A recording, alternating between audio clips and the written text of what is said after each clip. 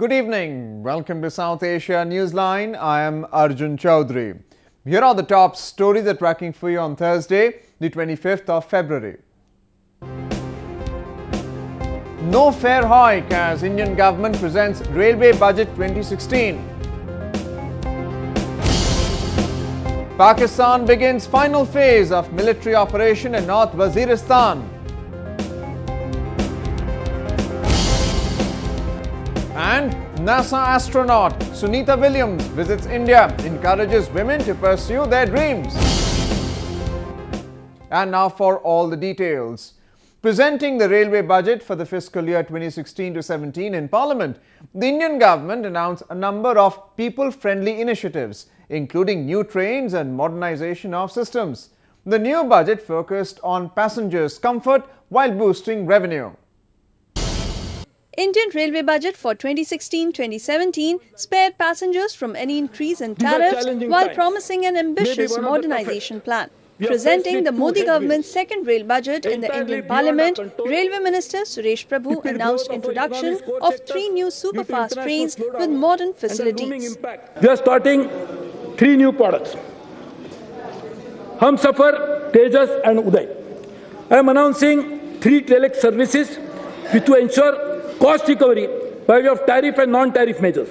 Humsafar would be fully air-conditioned third AC service with an optional service for meals.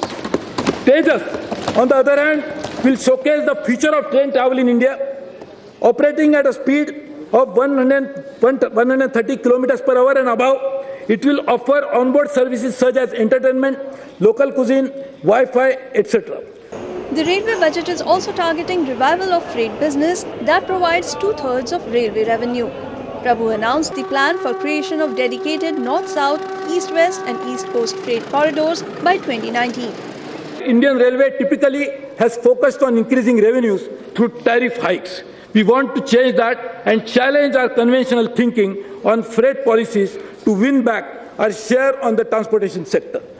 Prabhu also announced CCTV surveillance at all sections. Around 400 CCTV cameras would be installed in stations across the country. Railway is also set to introduce latest drone technology to monitor progress of projects. Wi-Fi services, which were provided to passengers in 100 stations last year, will be equipped in 400 stations over the next 2 years.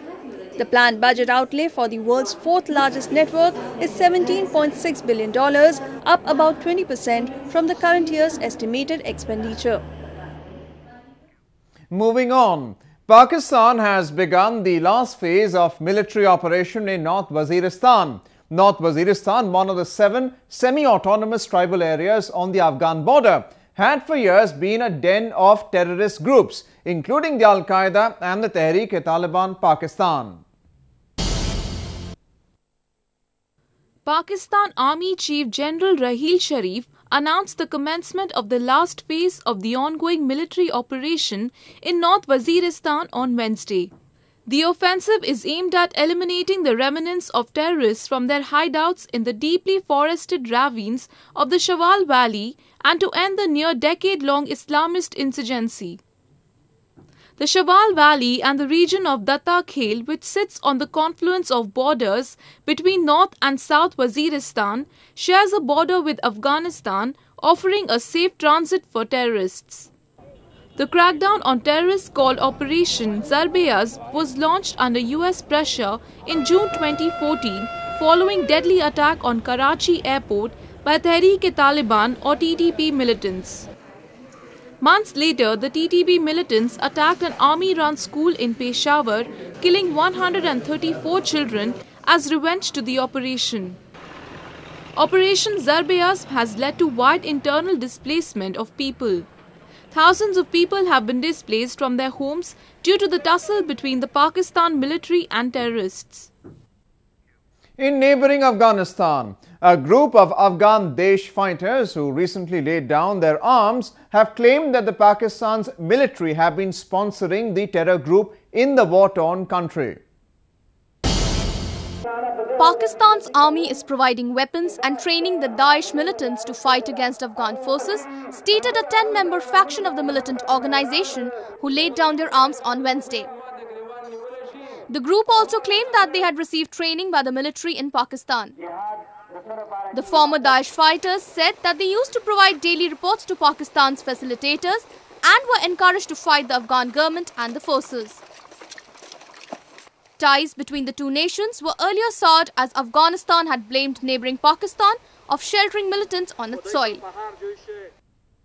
Moving on to news from Nepal. As the Nepal government ended its months-long rationing of petroleum products after supply from India improved, the ethnic Madhesi community has charged the government of discriminating against them. According to the minority community, the distribution of supplies is not being done evenly by the government.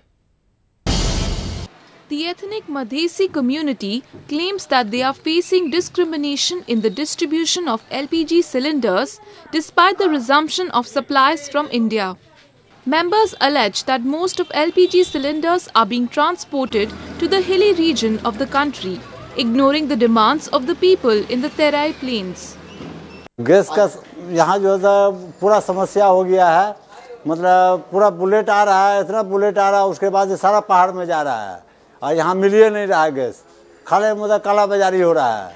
The Nepal government on Tuesday had ended its 5-month-long rationing and sales restrictions on petroleum products following the lift of crippling blockade at key border trade points in the landlocked country. However, people assert that the demand is much higher than supply.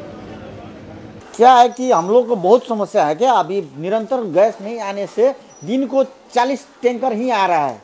सरकार का भनाई अनुसार, सरकार के कथन अनुसार 40 tanker आ रहा है. यदि 60 टैंकर आ गया तो निरंतर समस्या समाधान हो जाएगा.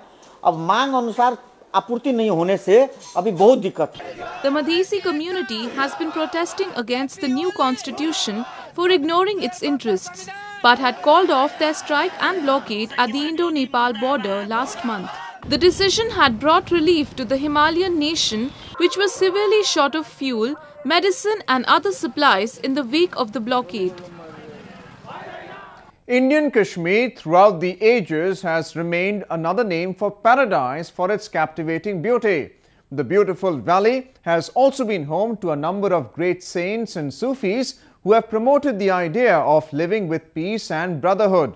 The idea, now a tradition, is being carried forward by Islamic scholars who make people aware about its importance. Islamic scholars from across the Kashmir Valley congregated to participate in a one-day conference by the name of Etiqad to teach and spread the true meaning of Islam.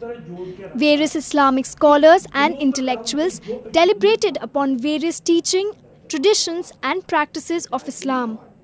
जो एतिकाद का बुनियादी मकासद है वो ये है कि एक दूसरे को जोड़ो, आपस में जोड़ो और एक ऐसे निज़ाम को वजूद में ले आओ जो हम कहेंगे कि ये निज़ाम के लिए ही कायनात बनी है. वो निज़ाम है मोहब्बत का निज़ाम, एक दूसरे के साथ भाईचारे का निज़ाम, एक दूसरे को नज़दीक लाने का निज़ाम. A large number of people present at the event hoped such conferences would be organized more often. मैं चाहता हूं कि यहाँ की जो जनरेशन है, जो यहाँ के बच्चे लोग हैं, जवान हैं, वो भी इसमें पार्टिसिपेट करें और कुछ सीखने को मिलता है इधर. मैं जब यहाँ आया मुझे बहुत कुछ सीखने को मिला, खासकर बड़े बड़े उलमा जो आए इसके बारे में रोशनी डाली, मुझे बहुत अच्छा लगा. मैं चाहता हूँ कि हर गाँव, हर शहर, हर कस्बे, हर डिस्ट्रिक्ट में तहसील वाइज पे ये भी प्रोग्राम्स हो जाए और लोगों को पता चले कि इस्लाम क्या सिखाता है और दीन हमारा क्या है. इसमें जो दरारें हैं वो दूर हो जाएंगे. Scholars believe certain elements for their vested interest had tried to shake people's trust on faith, humanity and Sufi culture. But it is largely due to Sufi saints who developed the spirit of brotherhood among people of all faiths in Kashmir that the region remains a land of diversity and harmony. The ongoing Taj Mahotsav in northern India is pulling hundreds of people from around the globe to the country's culture and tradition. The festival is one of the most awaited events of the year.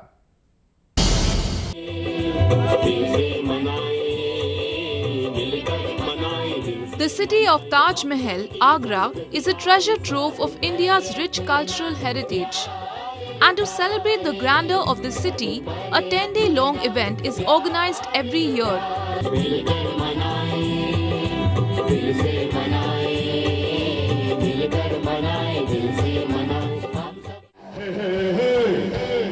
This year, the celebration was all the more special as artists from across the country came to celebrate the silver jubilee of the festival.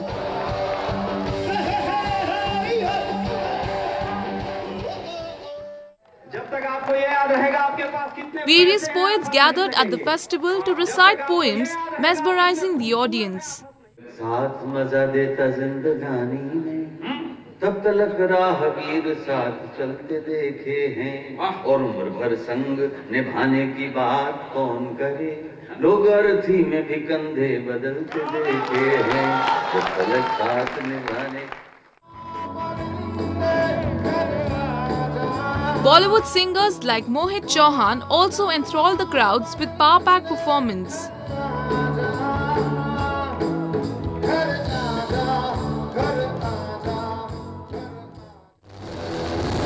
The carnival is an amalgamation of art, culture, cuisine, dance and music of the city. Well, that's the way it was in South Asia this evening. Before we conclude, the top stories once again.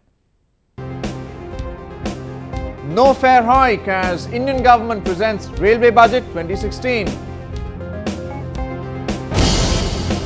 Pakistan begins final phase of military operation in North Waziristan.